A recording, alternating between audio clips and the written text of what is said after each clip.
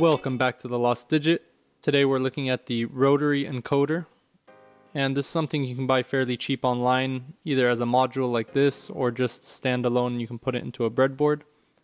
And the purpose of this is to act as a knob. So these sorts of sensors are used as volume knobs a lot of the time. And this allows you to have kind of granular movement so that you feel the feedback of a click, and that translates to one click up or down, for instance, in a volume knob. And it also can be pressed, so kind of like a switch.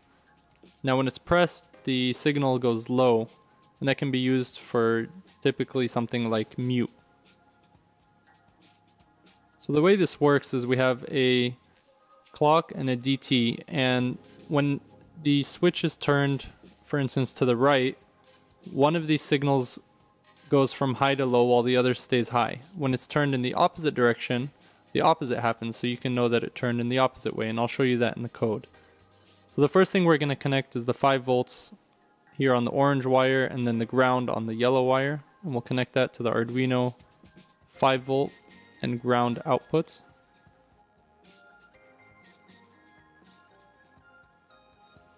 The next thing we're going to connect is the CLK, DT, and SW outputs of the sensor. So we'll put the CLK on the black wire, and then white and gray for DT and SW. So we'll just connect those to the Arduino to, based on the code I wrote, pins 3, 4, and 5. So we're going to have clock on 3, DT on 4, and then SW or switch on 5.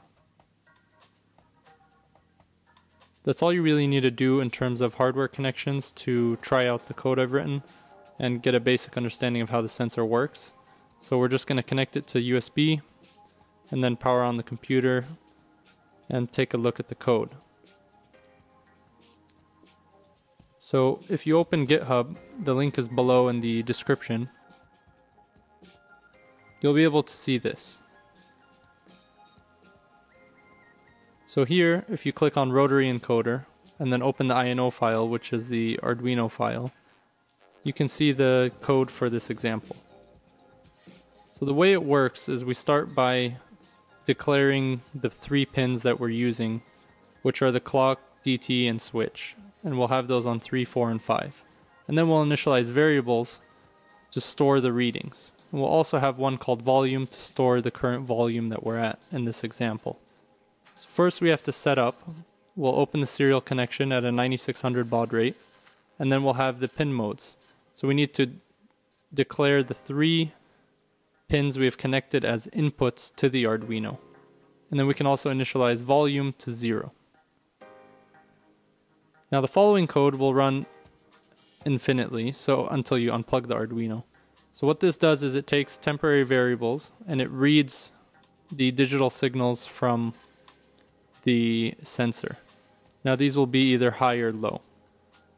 Now we have to do something called debouncing. So with switches, analog switches, mechanical switches, you'll have a lot of signals that in a small fraction of time may oscillate, and this could give you bad readings. So to minimize this, I have a simple debounce method that I created, which is to just have the readings happen twice with a 6 millisecond delay in between. And if the readings are the same, then we do store the reading into the variable of clock, DT, or switch.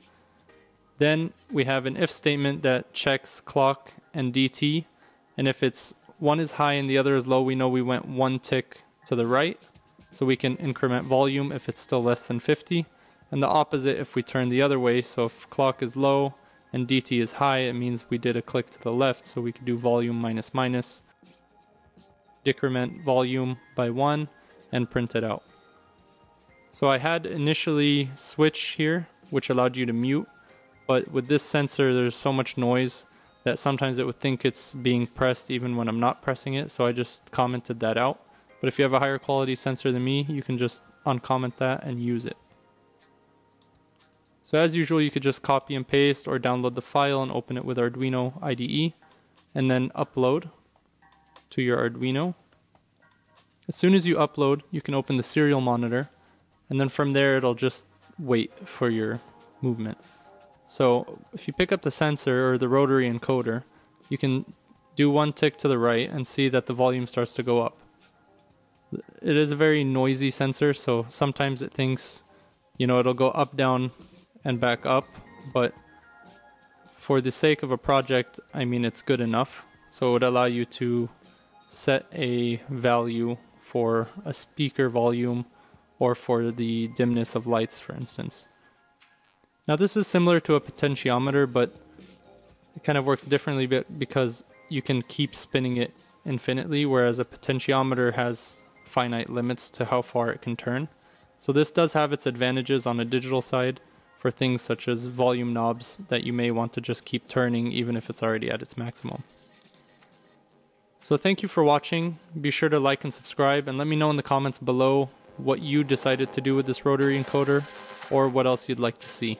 And I'll see you in the next one.